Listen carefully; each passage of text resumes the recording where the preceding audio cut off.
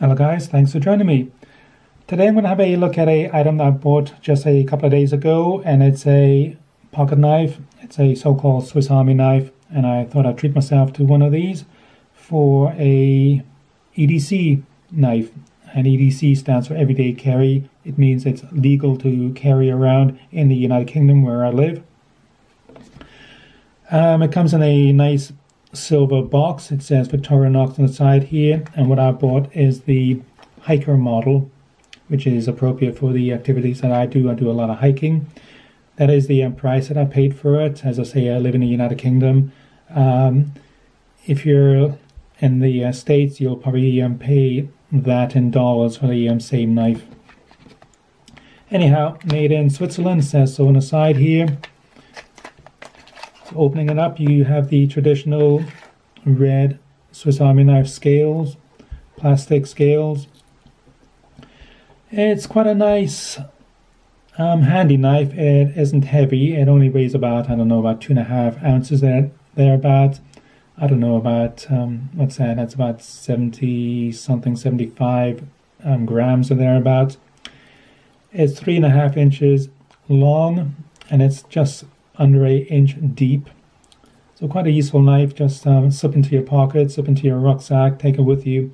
As I say, it's a legal knife here in the United Kingdom, so I can carry it with me when I'm going into town or shopping and things like that, just if I need it.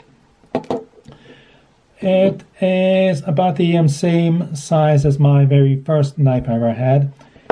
This is probably going to be my very last pocket knife that I'll ever buy. I've got more than 20 knives at the moment, and I won't be needing any more really. And this should last me for the rest of my life, basically, the rest of my hiking days. I got this knife here when I was 12 years old. My father bought it when I went into the Boy Scouts, and I used it extensively until I was about 15 or 16. The belt loop is broken off, but that's that.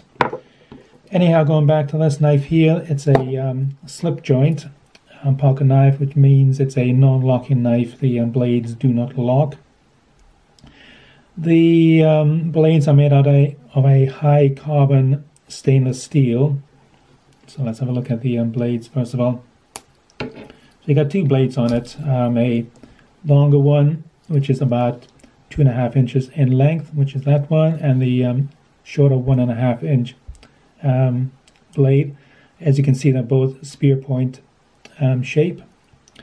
And as I say, they're made out of a high carbon stainless steel, which means that they won't stain or rust. So that's a good thing. However, they don't keep an edge for very long. So if you use them extensively, they will get dull pretty quickly, and you'll need to sharpen them on a more regular basis. But that shouldn't be a problem at all.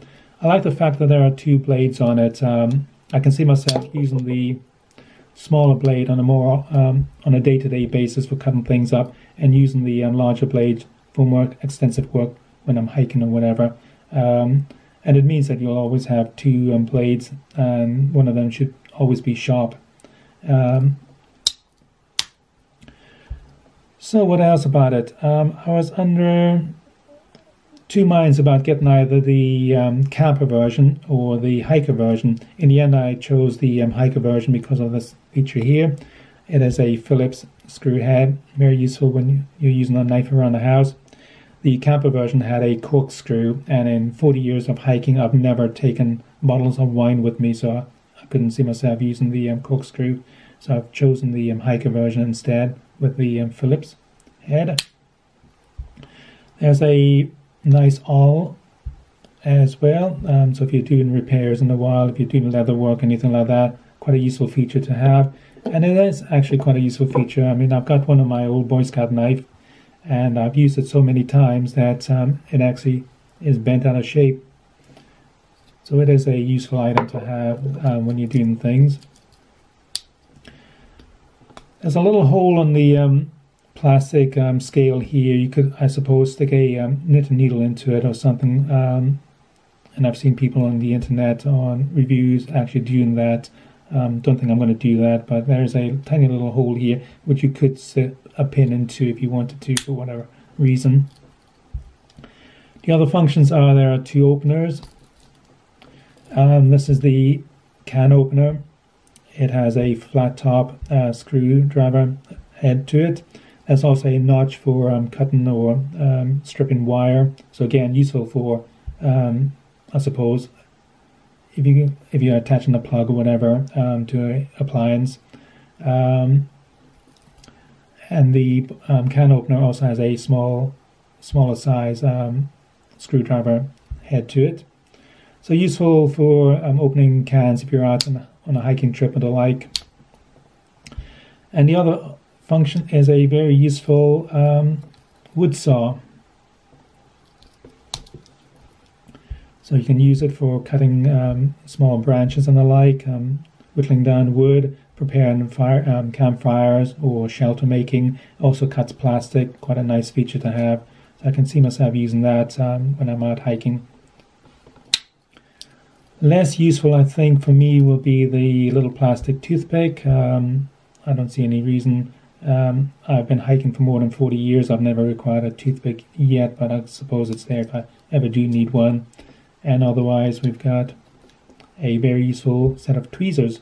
So pulling out thorns or splinters and the like. So that's going to be a useful item to have. So as I say, it's a high carbon stainless steel blade. It has quite a short belly. It's quite a thin blade. Nice spear point shape to it though.